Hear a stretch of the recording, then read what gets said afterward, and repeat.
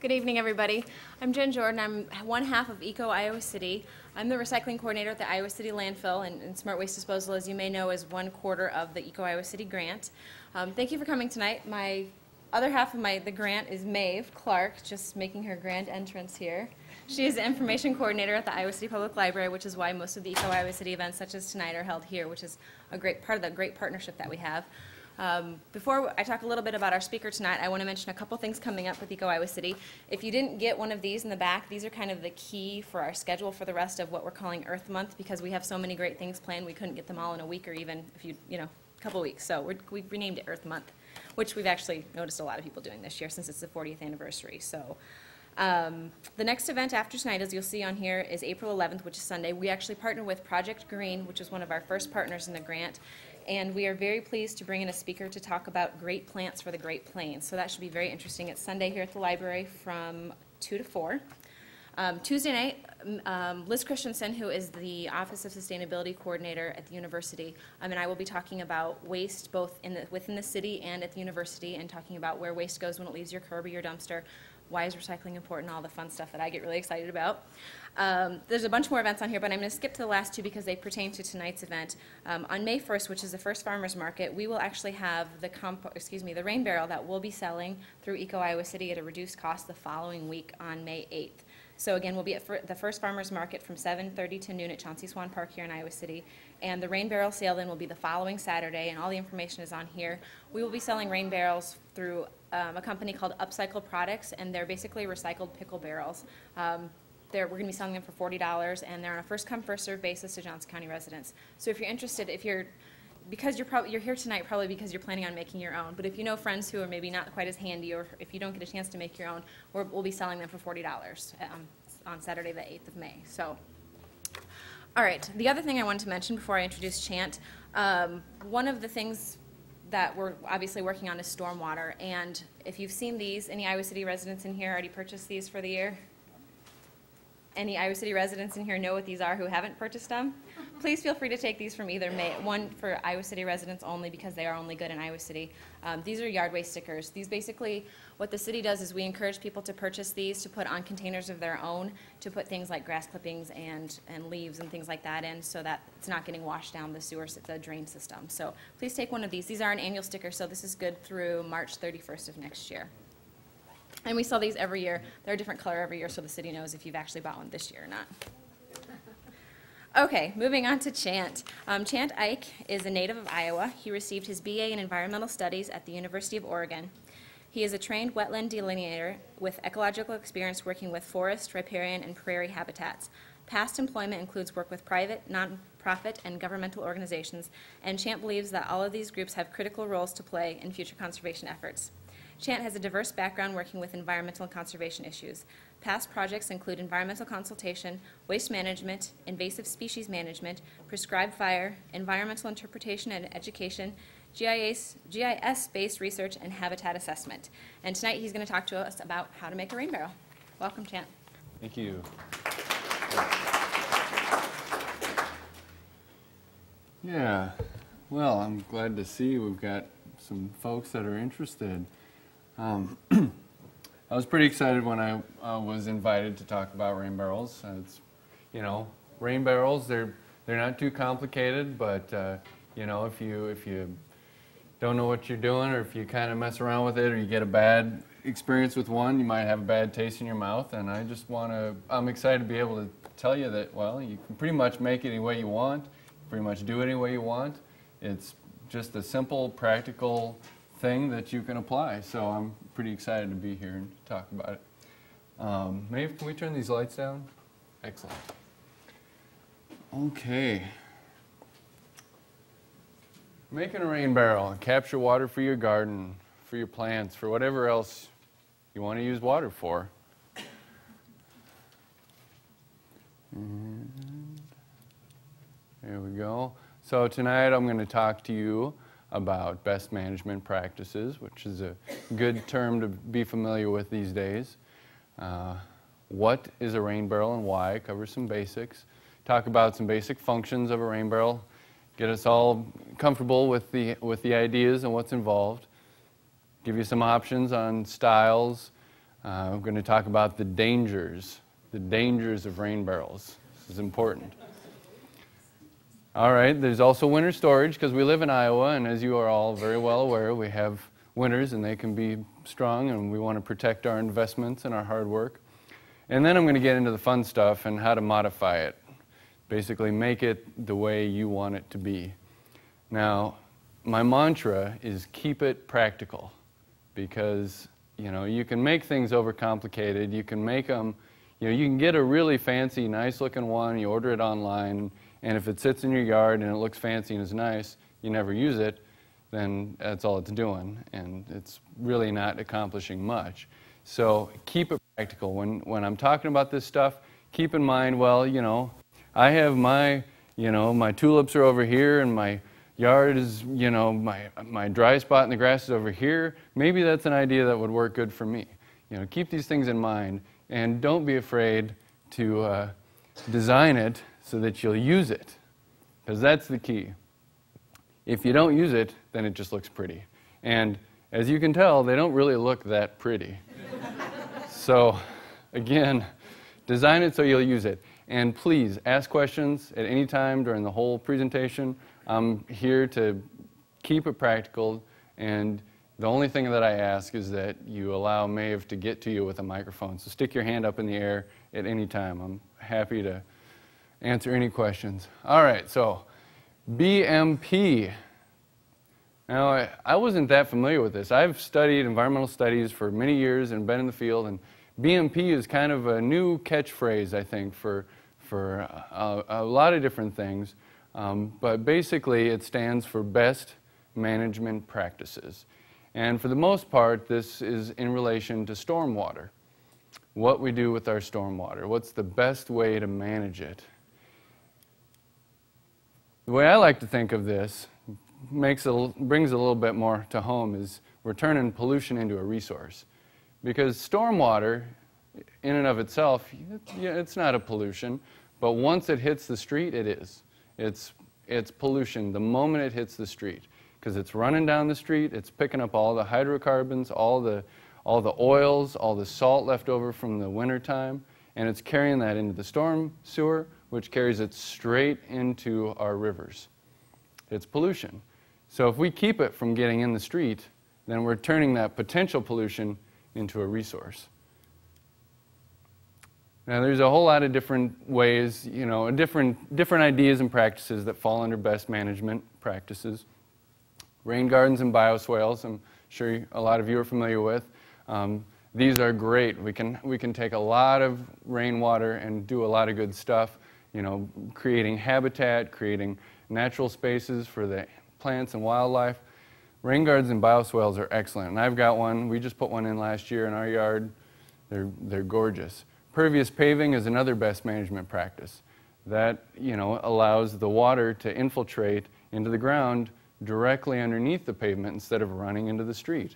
So this is like, utilizing it before it can cause damage. Native plant landscaping.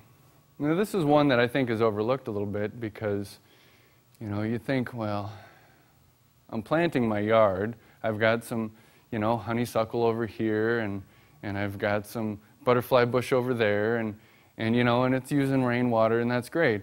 Well, native plants that are adapted to Iowa not only bring in the native wildlife that needs all the habitat it can get, but native plants also have deeper roots. Think of the prairies. They have deeper roots. They help infiltrate that water into the ground, bring it into the ground. They also help retain nutrients that are flowing through that water. So if you've got lots of nitrogens and phosphorus in the water, those native plants really help bring that out. They store it, like carbon sequestration. All sorts of good stuff going on with native plant landscaping. Green and living roofs, that's another good one. There's a neat company in Davenport that has this cool modular sedum roof stuff that you can get, where you can literally have them come up to your house and throw down slabs of green roof. You just put it right there. I mean, this stuff is excellent. And this is utilizing that rainwater. It's storing it in those plants instead of running it off into the street. Lawn improvement is another one that's overlooked a lot of times, I think. You know, our lawns are really highly compacted, and you know, if your lawn looks anything like mine, the grass is not the biggest priority in my yard, and so you know, it's compacted from the actual development of the house and the development of the area. The soils probably aren't that good. So if you go through and just aerate the lawn, if you add some compost to the lawn to help give the plants better root spaces, better infiltration for the rain, lawn improvement is a good one. And a lot of these I got off of the Soil Water Conservation site. They have great information on all of these practices. And of course there's rainwater capture or harvesting, which is what rain barrels are. Cisterns are another good method for doing this, although in Iowa they can be problematic. But we're here today to talk about rain barrels. Now in the spring and the summer of 2009, we had about 30 inches of rain. Now I've got a pretty small house. It's a little ranch-style house. I think the roof, well, I did the math here. 30 inches of rain fell during spring and summer last year. And a quarter of my roof runs into that rain barrel over there. And that's 6,417 gallons of water that ran through the rain barrel in spring and summer alone. So think about that. That's a lot of water that we could be using. Now, you might say, well, a rain barrel doesn't really divert that much water. But if you have a rain barrel on every house in this town, it diverts a lot of water. And if you're using it, it diverts even more. Again, keep it practical. Do what it takes to use it. Don't just set it up. Set it up so that you'll use it. All right. Now, everybody likes money, right? So the city, as kind as they are, is providing us money to put rain barrels in our yards. And you gotta love that. So, you know, here's an application that the city has. It's called their best management practice application. And I've worked with government agencies, and I've seen a lot of government documents, and this isn't too bad. I mean, you've got your name, address, you select your basic BMP setup, throw a little schedule information, your itemized cost. Now, let me tell you something. We put a rain garden in our house last year.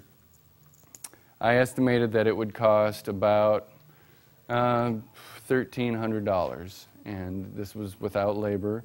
And it was a pretty big rain garden. It was a rain garden between my neighbor's yard and our yard, and we diverted 3/4 of the water from both of our roofs into the rain garden.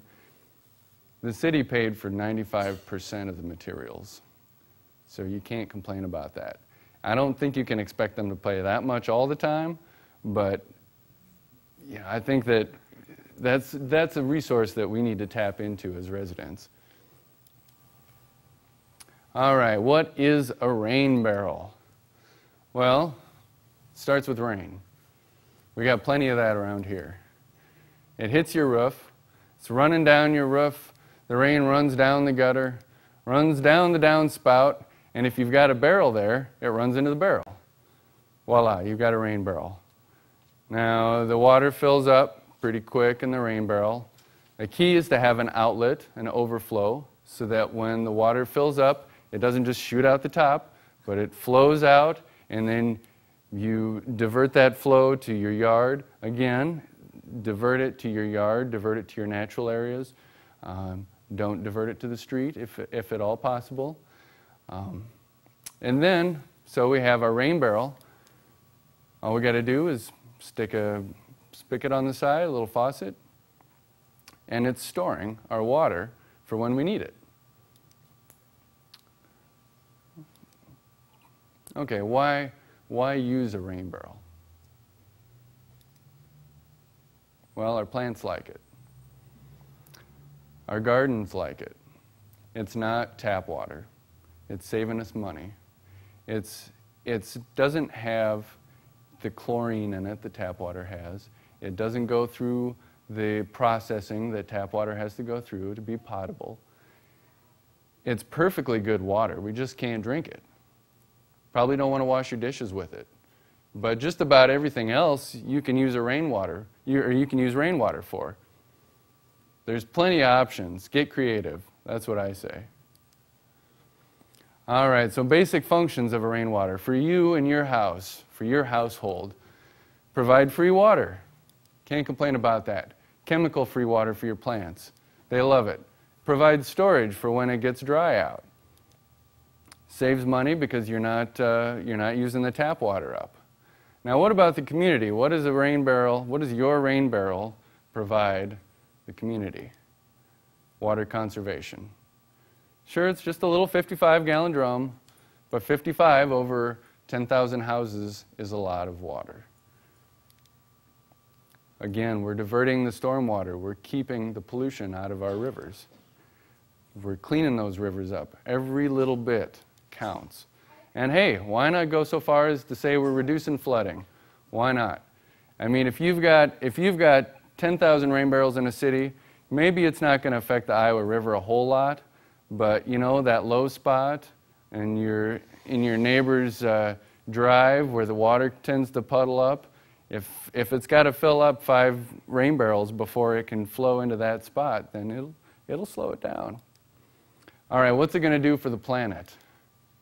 It's going to save the planet from pollution every little last bit at a time. Sure, big goals. I think it's important to have them. All right, so there's a few different rain barrel styles that I wanted to show you guys.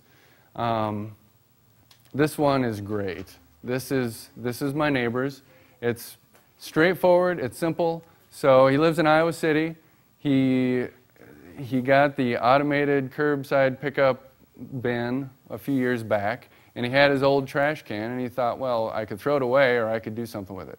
So why not stick it under my gutter and let it fill with rainwater? Put a hole in the lid so that the gutter flows in to it. Piece of cake. When he's ready to break it down for winter, he just pulls the gutter out, takes this flexible tubing, and which was connected up to here, and reconnects it up to the downspout. It's winterized. It's ready to go. How does he use it? He just takes the lid off, puts his watering can in there, and fills it up. Just dunks it in there and fills it up. I mean, I love it. It's straightforward. It's simple. He uses it because it's what he needed. So here's another style. This one's a little fancier, and it looks really nice. You know, it's kind of wintry right now, so you know it doesn't have the plants growing out of the planter, but it has a planter on the top. You know, when spring is growing, when spring is going and the growing season is in full activation, you can't even tell she's got a rain barrel there, which personally I like to be able to see it myself and know that it's a rain barrel, but that's just me, different aesthetic.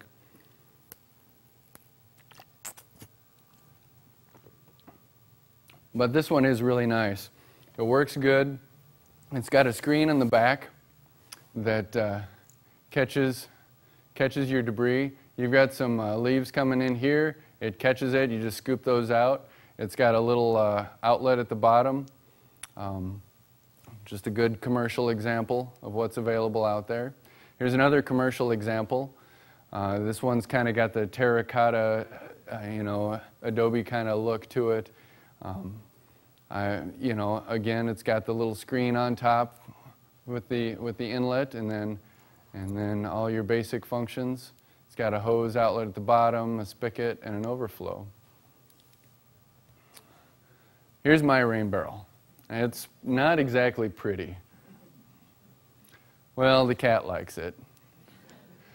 You know, it's back here. It's in the corner of my yard. It's up on cinder block. It's next to the hose and the old bird feeder, or the old bird bath. You know, it's nestled away. And you know what? People comment on it, and they seem to like it. And the important thing for me is that it's practical. It's usable. I can walk right up to it. I'm a fairly tall guy. It's bricked up 3 cinder block off the ground. This is my rapid fill spigot. You just open it up, you fill a 2-gallon watering can in about 5 seconds, you walk away. Simple, it's easy. The outflow is channeled in to my to my underground drainage system that goes down to the rain garden. You know, that could go out your regular downspout. You know, it's right where I need it. It's accessible. I've built it so that I'll use it. Yes. Wait till Maeve gets to you with the microphone. Thank you. Can I see that? Yeah, absolutely.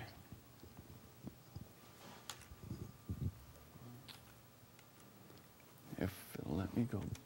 There we go. The green hose, where is that going? Ah, I will get to that. Yes, that is in the. That is one of those extra features. I'll give you a little sneak preview. I've got my regular hose over here and my regular faucet, as you can see.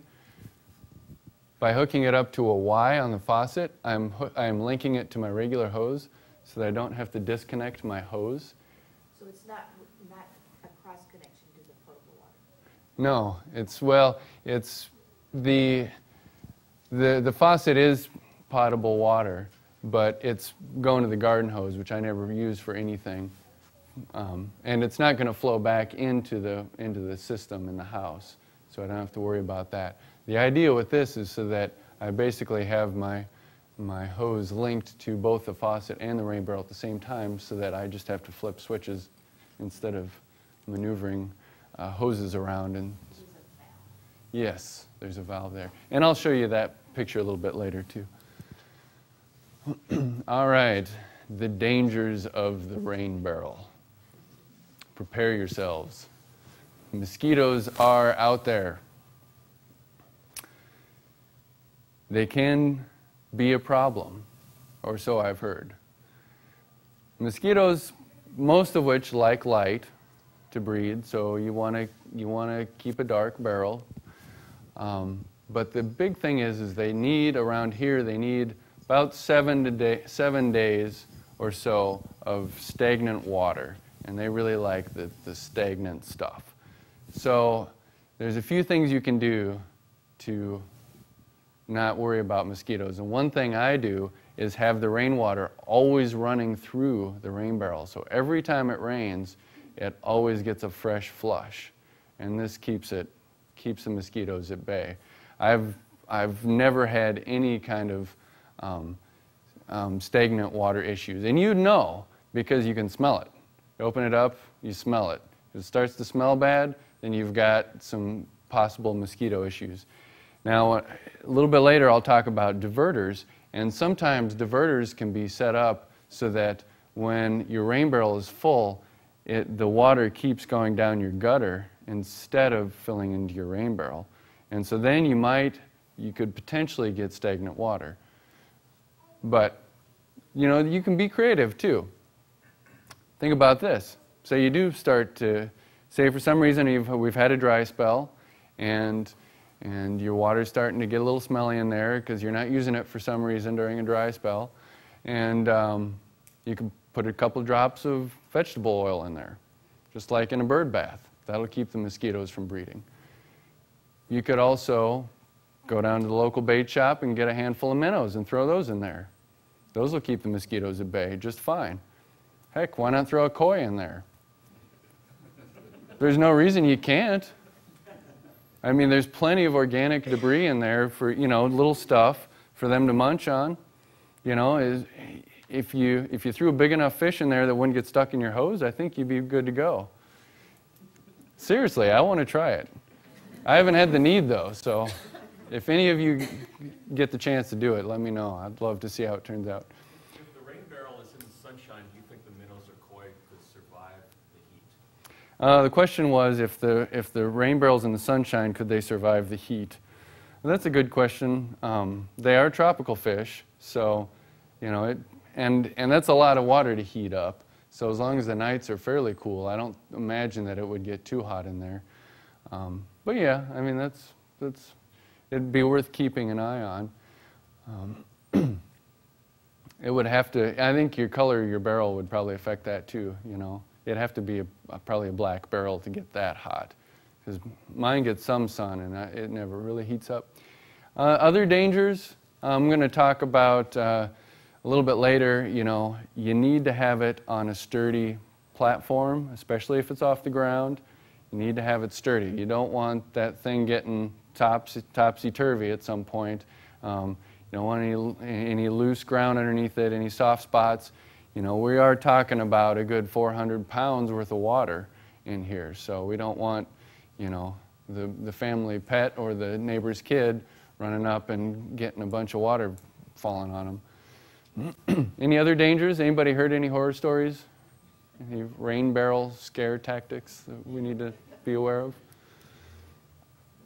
All right, winter storage. Iowa winters will bust your rain barrel. You have to be careful. They've busted mine twice because I'm lazy. You got to be careful. Protect your hard work. Drain it completely.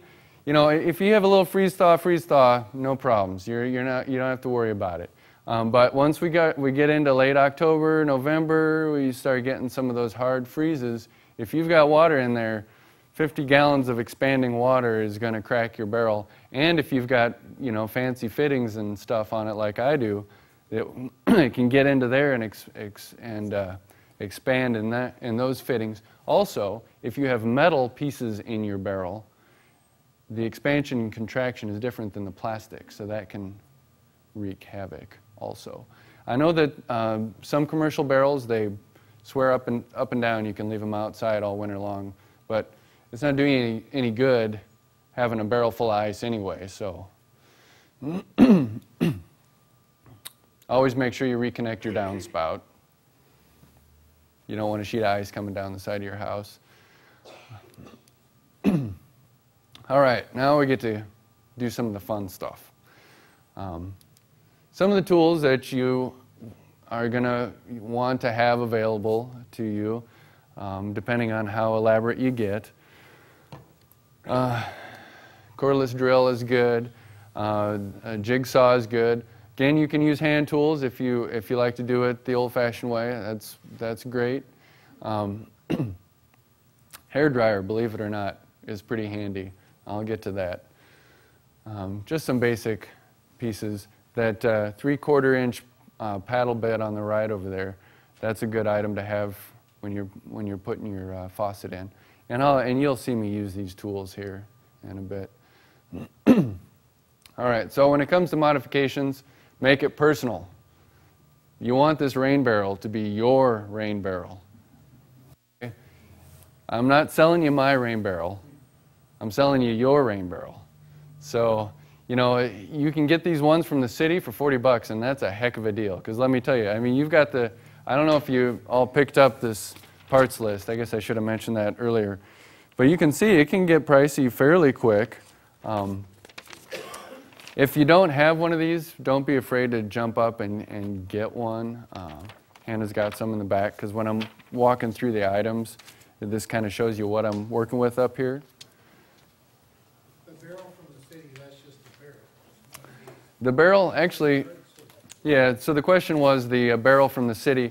The barrel from the city will have all the basic functions that you need to have for an operational rain barrel. It's a good question. And I've seen it, and I'll kind of point out some of the differences. But yeah, you can't beat 40 bucks. This barrel over here came from Orscheln's, and they have great rain barrels.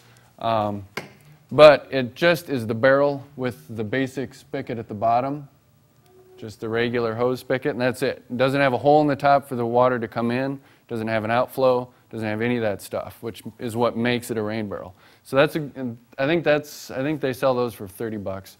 So, you know, that and the one from the city, those are great barrels to start with, and then modify as you need. Okay, so how will you use it? Keep this in mind. Keep it practical. All right, so we're going to start with a barrel. Just about any barrel will do. We're not picky here. Keep in mind, you don't want it to have harsh chemicals or acids or pesticides in it, because your plants probably won't like Old wine barrels work great. And this is excellent. Personally, if I had old wine barrels laying around, I'd probably be keeping wine in them. But, you know, if you've got extras, put it to use. Put it to work. You know, steel drums, they're not pretty, but boy, they'll last. They'll get the job done. Whatever's available to you. This is pretty close to what the city is going to be selling. Something along these lines, different colors. Again, you can see what I've got here down in front. It's pretty close to that. It's a standard food grade drum. Again, use an old garbage can. I mean, that's great. Great use. Kept it out of the landfill. And, you know, there can be hazards. If you use a horse trough or other such barrels, you never know what might end up happening. So you keep that in mind when you're choosing your barrel of choice. Okay, so elevate it. Here's some good elevation ideas. Remember that it's gravity that's feeding the water out of there. So, you know, when you've got a hose with 50 gallons of water pushing down on it, that's not coming out at very high pressure. So the higher you get it off the ground, the better pressure you'll have, the farther you can get with it. Now, if you're lucky like me and the house is kind of upslope from the rest of the yard, then that makes it great for water and everything. But it's still just coming out at a trickle at the bottom. So the higher you get it off the ground, the better pressure you'll have. And the nozzles will be more accessible too, because you know, you don't want to have to walk up to the rain barrel and bend all the way over to turn it on every time. You get it up off the ground, save your back a little bit. Again, I'm tall, I keep these things in mind. I put this one on here from Upcycle. This is a really nice cedar stand for it. Be careful with these. You've got 4 legs, and if one of those or 2 of those starts to get soft, and let me tell you, you spring leaks. You get a bad O-ring in here, or you just, you know, it gets a little bit loose, and you get a steady trickle of water coming down the side. Suddenly, 1 leg, 2 legs start to get soft. The whole thing starts to tilt over. So if you use one of those, that's great. Just make sure it's on a steady base.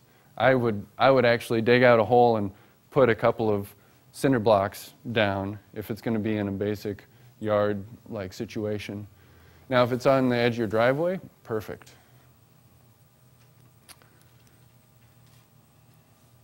All right, now to the good stuff. Let's talk about getting the water into the barrel. Okay, so you got to watch out for stuff like this. So we'll start from the top down, and maybe if you wanted to turn the lights up, that would be great. We'll start with the top, up on the roof. This is an excellent investment. If you're not lucky enough to have screens over all your gutters, just pop one of these over the hole in the gutter where it goes into your downspout, and this will save you endless hours of maintenance headaches. Sure, you still have to get up there. Sure, it clogs. You have to put your ladder up there and pull the leaves off of it once in a while. But this is a $3 headache saver. It's worth 10 bottles of Aleve. All right. Now this is as simple as it gets right here. This is my setup, okay? You can see you can see where my gutter straps used to be. I said, well, I want my rain barrel here, and the gutter's up there, and the shortest distance between 2 points, and voila, there you go. Now, sure, it's not the prettiest thing in the world. Looks kind of industrial. I kind of like that look.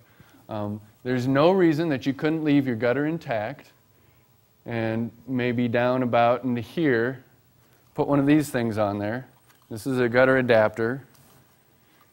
And I really like this corrugated tubing because you can do a lot of different stuff with it. And they have, this is the 4-inch size. They have a 3-inch also. It just pops right on there like this. This goes in your gutter. You put this on there. You can bend the tubing to make it go where you want to. you know, they have, the hardware store has rigid elbows and things like that. Yes, question? Hold on a second. So you can't, sorry. If you're renting a property so you can't actually remove your gutter, is there a way to do it by just attaching it on the bottom gutter, or will it not have enough pressure to get into the barrel? It's not going to have enough pressure. That's when you go to your landlord with one of these things where I'm going to raise your property value by making your house more attractive. In one of those cases... You basically have to make a big change in the gutter. In order Not to- necessarily, not necessarily. A diverter is a good way to go in that instance, and I'll talk a little bit about those later. Those are the how should I say, they're the least dramatic change, because you essentially cut out a notch in the downspout. Again, you're still cutting out a notch, Right. and you place this thing that then has an outlet that can go to your rain barrel. So that's a if good... the next tenant didn't want it, you could close it up again. Yes, exactly. Another option, if it was a hilly property by chance, you could always put the rain barrel downhill and connect the gutter and run a pipe downhill to your rain barrel. And that's an option if you've got a garden that's downhill or something and you don't want to run hose across your yard for the rain barrel. You could actually bury a line or have hose going to a rain barrel that's next to your garden, as opposed to having the water underneath the spout. Again, make it practical. Put it where you want to use it. But it has to be downhill to get the pressure. Yeah, it has to be, unless you want to invest in a pump and all this kind of stuff, which kind of goes against the whole idea of keeping it simple. The downspout does have enough play from the top that you can just disconnect it up there and hook up something like that and leave it there. For when you move, you just stick it back on. Yeah, he's absolutely correct. You leave the whole downspout there and just pull it off. Could you repeat that? You could just pull it off where he's got it connected coming out of the downspout, leave the whole downspout on the house and just hook it up like he's got it. Thank you, yes. There's enough play. Yeah, and then just take that off and stick it back on. Yeah, he's absolutely right. And as a matter of fact, on my setup here, I have the entire downspout still intact in the same formation stowed away, so that if I want to move the rain barrel or for whatever reason, I can just hook it right back up. So yeah, as long as your landlord doesn't mind you doing some of that stuff, yeah, you can absolutely. And this stuff is pretty flexible. You can do a lot with it. Like I said, they've got rigid elbows and pieces so that you can make it a little bit more, make it do exactly what you want. It's kind of big and bulky, yes, and if you wanted this to be a lower profile, then you could absolutely, again, put this right down here and then just have like a 3-foot section just going right into your rain barrel from the gutter. That would work just fine. Absolutely. Okay. Yeah.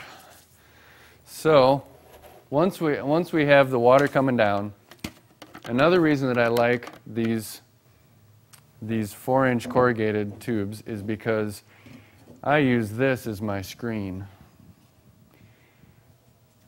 And the tube fits right in there.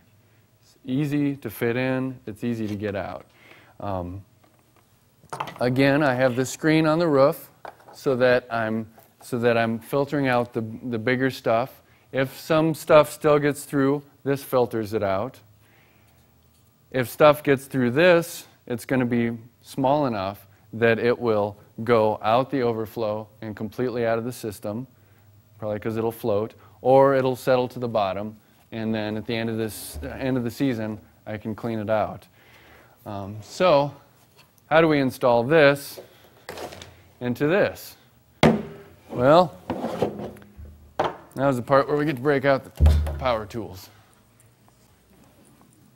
Always wear safety goggles. Okay.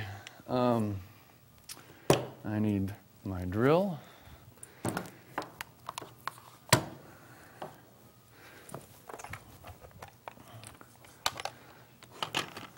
Another reason why I like this setup is that it doesn't take a whole lot of know-how. Take a cordless drill or a corded one. Take your atrium gate is what it's officially called. And again, these are you can buy these just about any hardware store. I think it's about $6. I like to put it a little off center so that it retains the strength. If you put it right in the middle, you lose a little bit of the strength. And plus your gutter is probably going to be off center anyway. So stick it on there, draw a line around that the perimeter of the opening. Drill a little tap hole.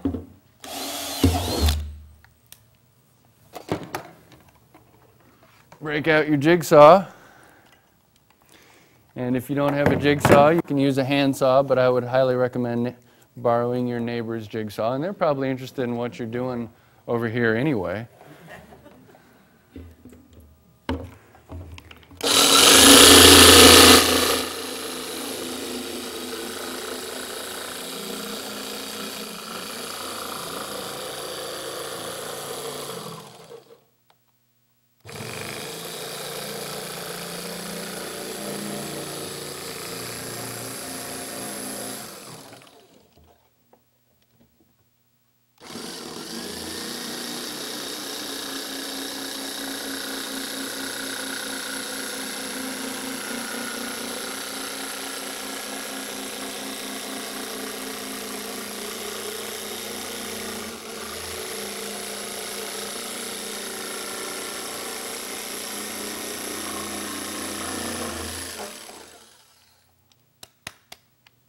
Now, if you decided to go the steel drum route, that might have been a little bit more difficult.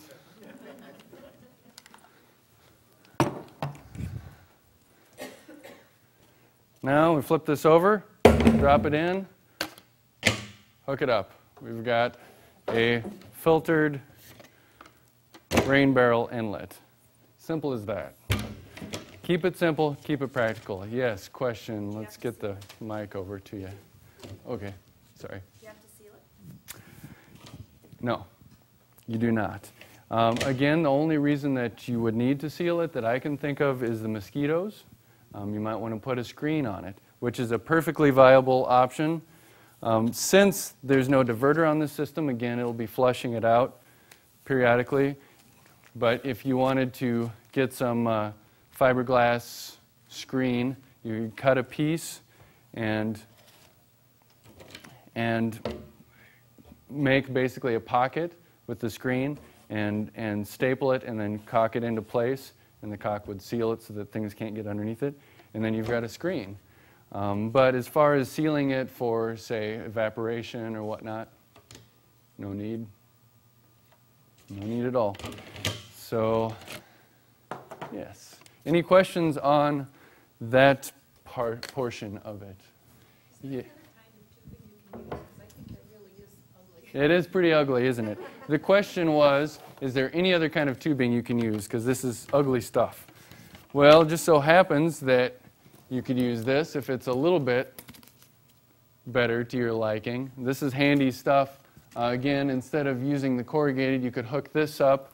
This is flex tubing that is made specifically for gutters. You could hook it up to your downspout, flex it, pull it out to the length you need, and then have it going into your same kind of setup.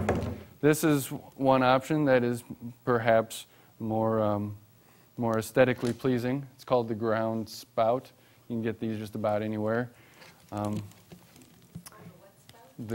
The ground spout, and that's just a trade name. You go to anywhere in any hardware store and ask for flexible downspout tubing, and they'll send you in the right direction. You know, there's lots of different tubing options out there. Once you get it, you know, installed, it kind of blends in. But it's a matter of personal aesthetics, absolutely. Yes? Actually, you can use the regular downspout elbows if you want to as well. Yes, you absolutely could. Then you maintain the same pattern. Yep, yep. Thank you very much. Yeah, you can just use a regular downspout elbows, put those in there. And you can set it up. I mean, because you don't need it sealed, you can have it just spilling directly in there, and that would work just fine. Yeah. Okay. Any other questions on that portion? All right, now basic faucet. You can't have a rain barrel without a faucet. I pre-drilled this hole. I'm going to get this up here. This is great. I love the fact that we're answering our own questions with different ideas, and that's what this is all about. Because I am by no means an expert. I just have, a method, and I know the areas that the functions that I've used it for, and have ideas. And the thing about all this stuff is that you can do it a million different ways, and everybody's going to bring their own knowledge to the table. And it improves all of our community knowledge of the topic. So, with a faucet, this I like these. This is basically your standard hose faucet that you have outside your house. You can pick these up at the hardware store for $4. I like these ball valve types because they're just on off, and there's not a whole lot of subtlety to controlling rainwater coming out of a rain barrel. It's pretty much it's either trickling or it's trickling. So as far as I'm concerned, the less twisting I have to do, the better on my wrists. So for this one, the itemized list that I was talking about before talks about using a 3/4 inch faucet. And I'm going to change that on you. I think 1/2 inch is better. 3/4 inch will work fine, but for the method that I've used, 1/2 inch is a good way to go. So sorry for that confusion. It's always changing. We've always got new ideas. So what you want to do is take a standard paddle bit, and the beauty of this is that the paddle bit, the 3/4 inch paddle bit on the 1/2 inch fitting fits perfectly so that it is just smaller than the thread. So hook that up to your drill.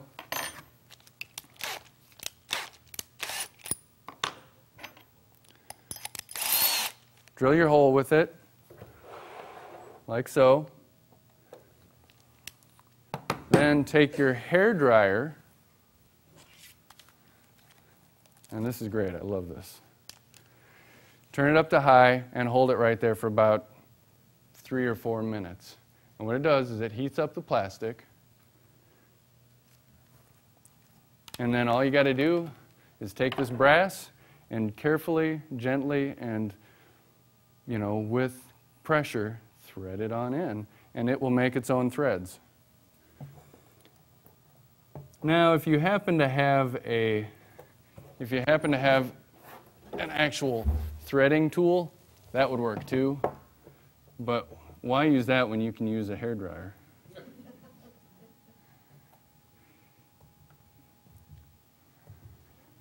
And it really does create a nice heavy-duty seal. I would still recommend using Teflon tape, as with any of these threaded things. Teflon is if you've worked with any kind of plumbing or piping, you're probably familiar with it. It's real thin stuff. It's cheap.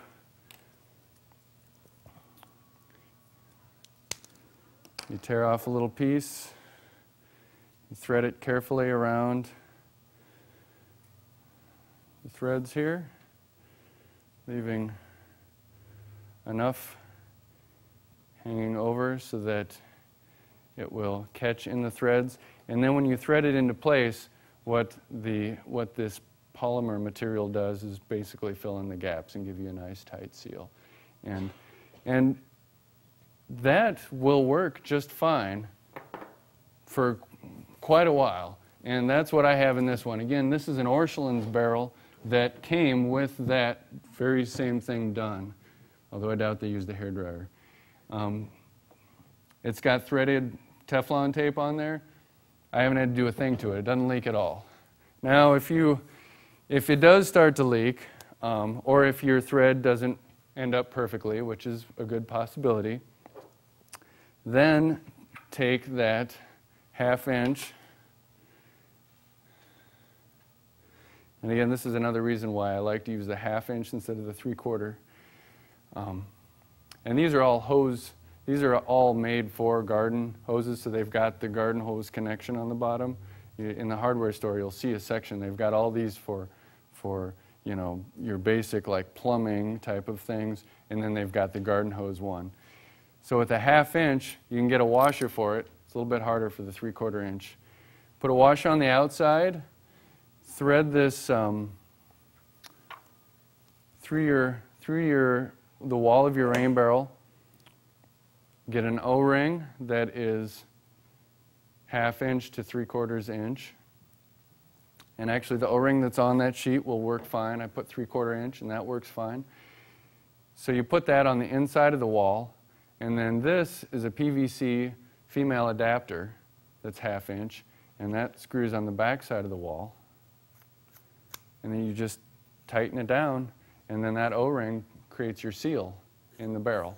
So the washer is on the inside of the barrel? The washer is on the inside, yes.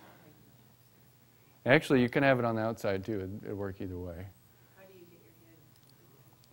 You have to have long arms, which isn't a problem for me. But, you know, you can use a tool, and you can also have your neighbor help if you can't reach it. Again, you utilize your neighbors. They're there for a reason. Trust. That method, you don't use the Teflon tape? You don't need to use the Teflon tape. I mean, you can because it's not going to hurt, but this washer in there will do the job. And once you tighten it against the back, you're pretty much good to go. You don't have to worry about it. I'm not going to worry about that now. Distance off the ground that you like to have? Good question. Thank you. Yes. The gentleman asked if there was a certain distance off of the floor of the rain barrel that we wanted this. And it's a good idea not to put it on the very bottom, because you will get some debris in there that will settle out. And this kind of works as a distilling basin that way, so that you don't have to worry about this getting clogged up. So, just, you know, 1 inch or 2 off the ground. Plus, if you have it on the ground, then it just gives you enough room to get a hose down in there. Okay, moving right along. Yes?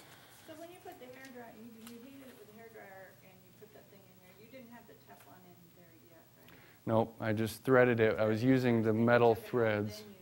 Yes, exactly. Yep. And it's good to let it, once you get it in there, it's good to let it cool, let the plastic cool with it in place, so that your plastic doesn't expand back out again. Yeah.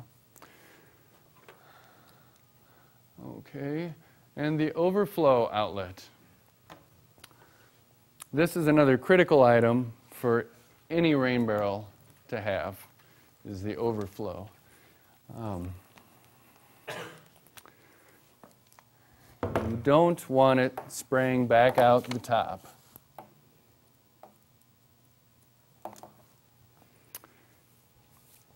For this, I recommend getting one of these, which will also work for your larger spigot faucet items. This is a adjustable hole saw. What you can do with this is basically create various size holes with it. You loosen the nut, and then you can make it smaller or bigger. You can get them that are set. Get hole saws that are set for specific sizes, but this one's handy because you can use it for various things. It costs about 15 bucks, but about all those separate set size ones are about that same price a piece. You can also rent it. Can you rent one of these? Can you rent one of these? I think you can arrow rental. Yeah, the rental. Yeah, the rental place is a good, Arrow and what's the other one? Big Ten. Those are great for all of these tools. And they have jigsaws and that kind of thing too. So what I like to do is I like to adjust it so that it's just slightly smaller than the outer thread.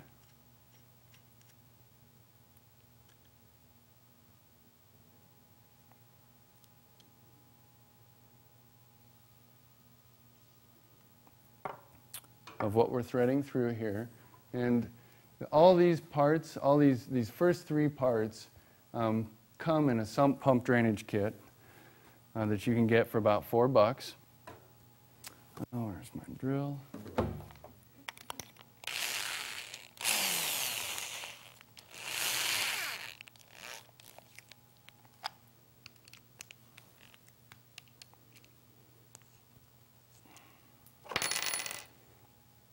And we have our adjustable hole saw. You're going to want to put your outflow near the back, near the top. It depends on where it's going to be in your yard, but really, I mean, you'll have flexible tubing, so it can be just about anywhere. But generally, you want it towards the back so that you don't have to look at it.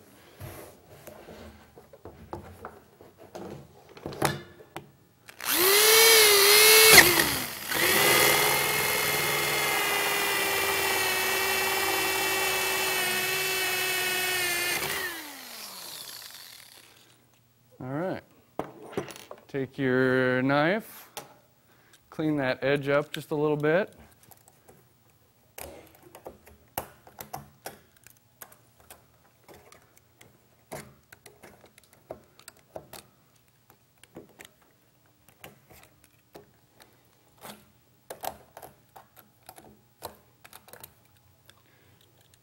And then using the parts that are on your list, this sump pump drainage kit comes with this black tubing. Again, it's not very appealing to look at, but it'll be in the back and it'll just be flowing back into your downspout or wherever your outflow is. Take this piece. Let's see, how's my diagram up there?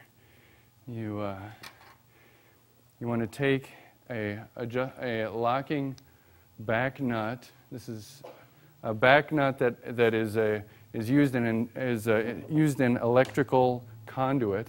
It's the only place I could find one that was the right size, but it's cheap, it's easy to use. The only problem is that it's steel, so it will rust. You'll have to replace it eventually. But what you do with this is you put that on here. This gives the wall of the rain barrel something to butt up against. You put it through your barrel, put your O-ring on there. Any O-ring that's rubber and has that close to 1 1/4 inch inner diameter will work. And then again, you use a female adapter, PVC, to lock it onto the back.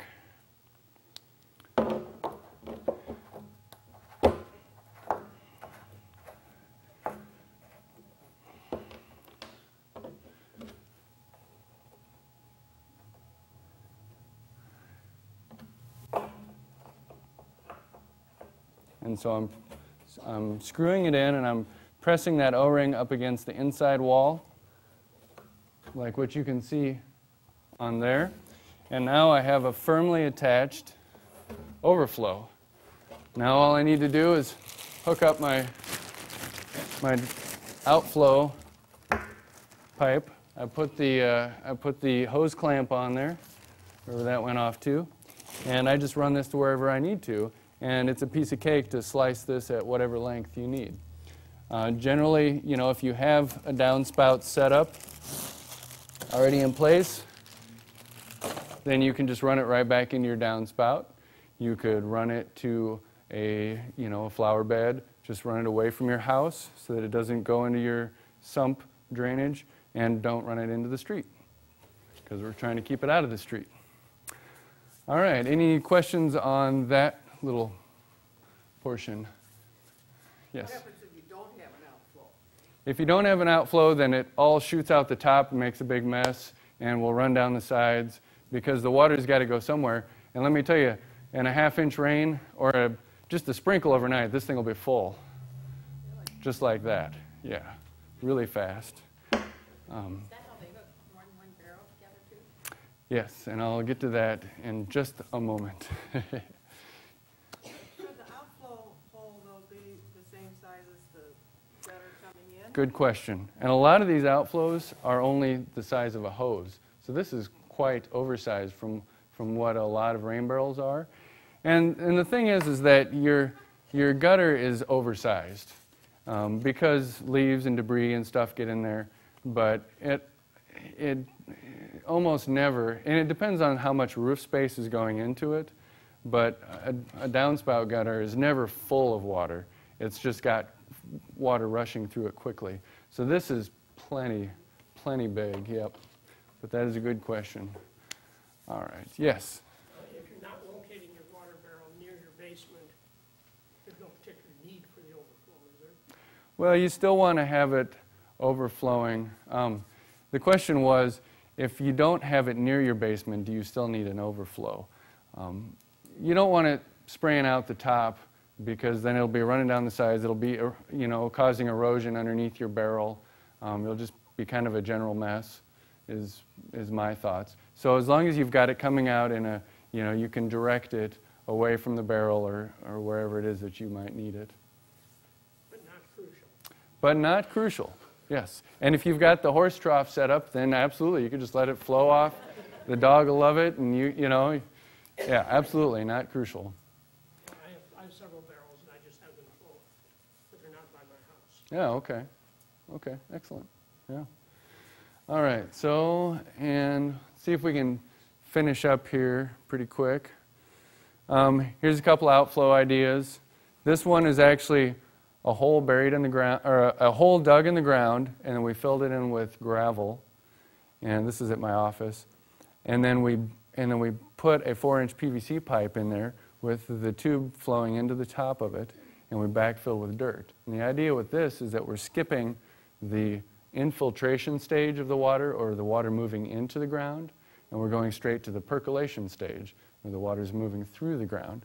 This is in a rain garden, so instead of having an outflow where we've got erosion and sediment moving around, it's just going straight into the ground and working its way out from there. Okay, this one is, I really wanted to get to this one.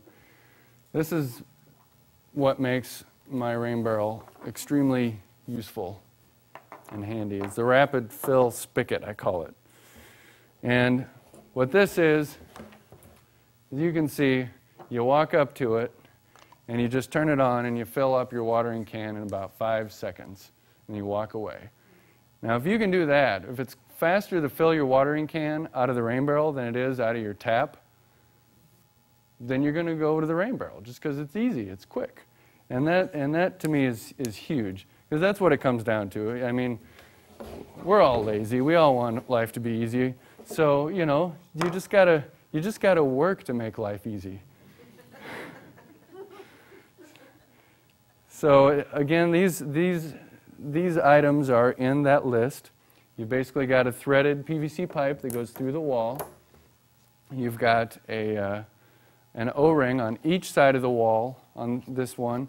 And I put an O-ring on each side because down here you've got more pressure on it. It's a bigger pipe. You're using it a lot, so it gets a lot of torque.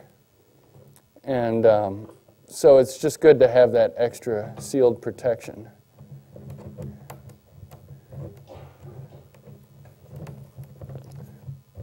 You probably need a pair of pliers to really torque it on there and get that O-ring sealed on there good. I like to use these to hold onto there. Again, if your arm isn't quite long enough, you can use these to really get the torque you want. And then with that, again, you just walk up.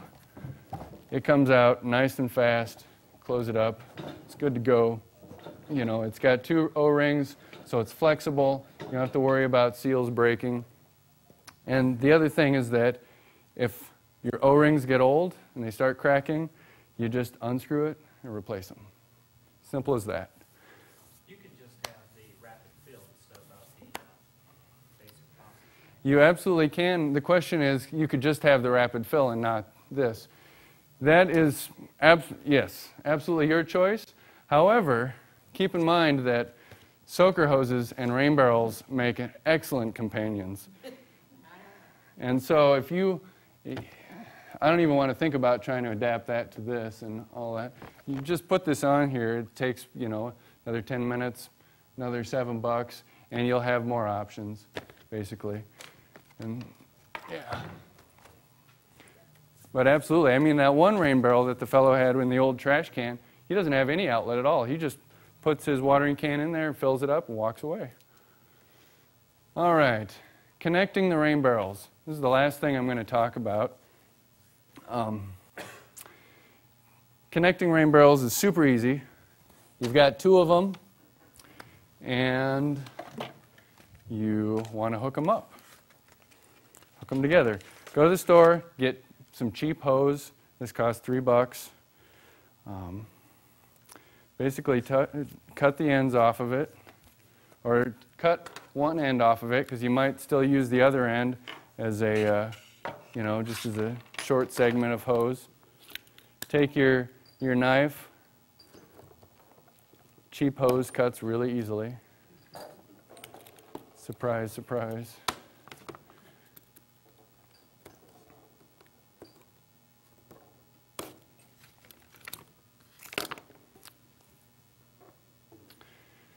Take your 3/4 inch, or you could use a 1/2 inch. 1/2 inch would work fine. Then you could use the paddle and the paddle bit and the air dryer.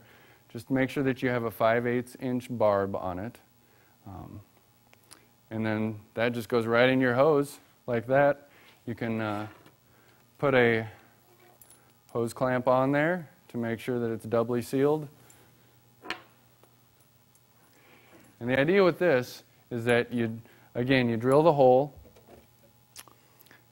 you place this in the hole, and you can use the same threading technique that I used on the faucet, or you can get the female adapter and a O-ring and tighten it from the back. Either one will work. This one will probably last longer.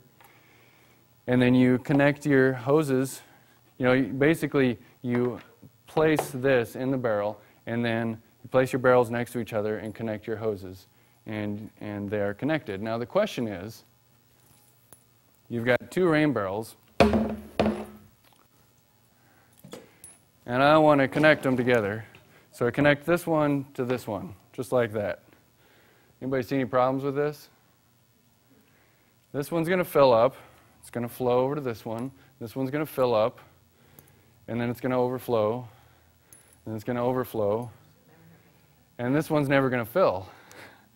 So you got to think about how you're going to use it, because you can connect them at the top or the bottom, but they have to be level. Unless, you know, you can do them unlevel, but it gets a little bit more complicated.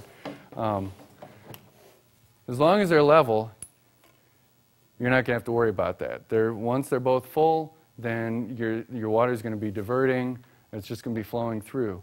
Now the question is, top or the bottom? If you've connected at the bottom, it acts as one big barrel. It's just twice the storage. Then you only need one spigot, you only need one faucet. Works fine. If you connect it at the top, however, It works like 2 barrels. So then, say you want to set up the soaker hose and water your garden, and you want to just put it on a trickle and walk away. You'll be amazed at how fast 55 gallons will drain onto your garden. You come back, if you've got it set up like this, you've still got a full barrel of water left. If you've got it set up like this, they both just drained empty. So it depends on how you want to use it. Does that make sense? Following me? Any questions on that part? I'm going to set up 2 barrels in my house, and I haven't decided yet. I think I'm going to do the top setup because I like the soaker hose. It's really handy for those dry days. I'm just going to wrap things up here. There's endless possibilities. Rain diverters, they work great. Again, you know, here's one from Upcycle. You got to be careful because if your rain barrel isn't the same height as the diverter, you might run into some issues.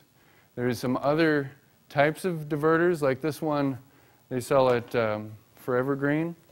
This is a really neat one because you install it in your downspout. You turn your rain barrel on, you turn your rain barrel off. So this would be a good one for the landlord. Yes, this would be, because you can install this and that could be permanent. And the only reason I didn't think of it is because it's fairly new to me. I don't use diverters. But yeah, this is a great way to overwinter because you've got all the pipes in place already. It's aesthetically pleasing. It's on, it's off. Yep. You see how this is up against the corner of a building. You just cut out a piece of your downspout and put it in there. When your rain barrel's hooked up, the water hits this and flows into the top. And the difference between this style and that is that this one, when the rain barrel fills up, it automatically keeps going down the downspout. But for this one, it always flows no matter how full the rain barrel is. So again, it's flowing out your outflow. Endless possibilities. You can do a million things with it. That's the beauty of it. Make it work. This is another great way to filter. If you've got a barrel like this one, just drill a couple of holes into it, fill, 1/2-inch holes, fill it with gravel. You've got a filter. You can clean the gravel out really easily. If you've got a rain barrel like this where it's flat on the top, again, you can go like this. You could cut it larger and make a screen type of filter. There's all sorts of designs on the web. I like this one because you saw how quick and easy it was. And when you want to check out your barrel, see if there's something floating, see if one of your koi died, you literally pull it out, look in there, dump the leaves back out, and walk away. It's as easy as that. That's the beauty and simplicity. Okay. Get creative.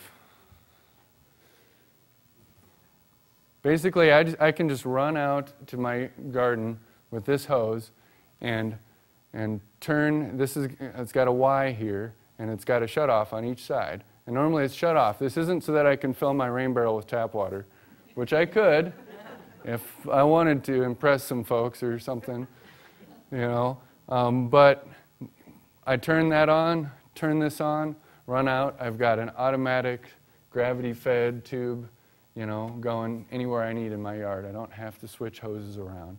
So there's all sorts of different things you can do with it. Get the quick connect hoses. It's amazing the possibilities. And if anybody has any other ideas, we're slightly out of time.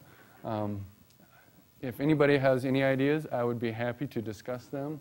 We have about 5 minutes, so if people have any questions. And I know do you have 9 in your backyard? 7? 10. So there's a master rain barrel person here. So we've got time for a couple questions if anyone has any questions. Or do you want to say anything about your great number of rain barrels? Not particularly. I might just mention one. I might mention one thing. I turned mine upside down and put a fitting into one of those top openings and cut my hole, which is rigid at the bottom. Bring the water in the same way you do. So some PVC fittings. Excellent. Yeah. Yeah. Saves drilling the small holes. Yeah. Yeah. That's a great idea. That's a great idea. So you've got it elevated so that you can get the water out. And I have to have something to, for the PVC is below my Yeah. edging. And PVC, you know, this is kind of a simplified version. This outflow is a simplified version of my outflow on my own barrel. I did the same thing except for that I put an elbow in there.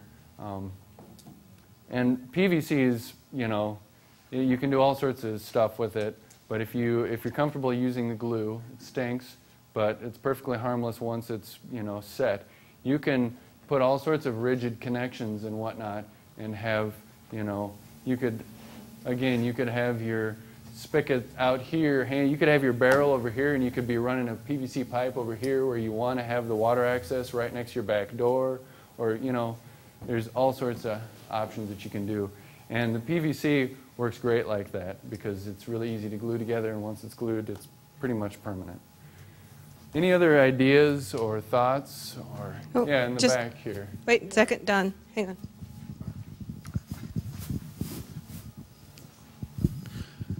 on. The way my house is set up, I can envision draining into one barrel from two different downspouts. And I was thinking, could you hook your diverter line into another barrel, or would that on a different level, or would that lead to problems? So you've got are you thinking about a diverter on each downspout, or having? Well, no, just direct feed like you had, but from two different downspouts into one barrel, and then taking the overflow. I'm sorry. The overflow. The overflow and running it into a lower barrel. And using a diverter on the overflow, or just running it into. Just running it in, and then. Oh yeah, absolutely. Yeah, that's perfectly good water. Again, it's gone through your screen, so you shouldn't have much organic debris. Yeah. You can hook it up. The only limitation to, you know, hooking up tandem barrels is gravity, you know, and you just want to have, again, an overflow on that last barrel so that when it fills up, you know. But yeah, absolutely. How long on the soaker hose can you usually run, depending on how much gravity, you know, So the question is, how long of a soaker hose can you run on it? Well, you'd be surprised. I know I was. I have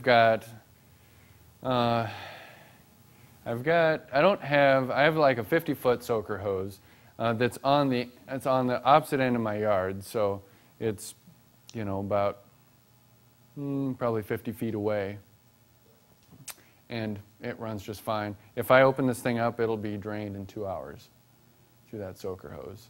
It fills the whole hose up? It does, yeah. And you know, that's one thing that I looked into, you know, because they've got the ones that are flat with the holes in them, and those I think would probably empty at the beginning. But it's really this whatever this rubber material is, really disperses it nicely, and it does. It just drips out a little bit everywhere. I haven't been able to turn it down enough so that it's uneven. It seems to work really well. Yes? Do you see any problem with having the barrel on a deck? The question is, do you see any problems with having a barrel on a deck? As long as you're not leaking, I think you'll be fine. And, you know, because you don't want that water sitting on your wood. Yeah, but I've never, you know, I've encountered leaks, and I've fixed them all. But never do you have, it's never perspiring, you know, you're never getting condensation happening. So that bottom stays dry. And I've got mine up on cinder block, and so I can see as soon as there's any kind of leakage happening, the cinder blocks, getting wet, and I haven't had any kind of problems with that. So. I think we're going to have to wrap it up, but I'm sure Chant will take some more questions. I just wanted to point out that I had a metal rain barrel, and I didn't pay any attention to it, and it exploded over the winter. So you do really have to, not leave it full of water, because it gets cold in the winter and it burst, so it's going to go to the landfill and have a new home. But thank you very much, Chant. That was a great presentation. You'll be able to watch this again on Channel 10. We will add this DVD to our collection, so you can borrow it, and we'll post the information that he's given us on the Eco Iowa City website. So if you picked up that green bookmark, you'll see the address, or go to the library's website and you can find it really easily. But thank you very much. This was a wonderful presentation. Absolutely. Thank you.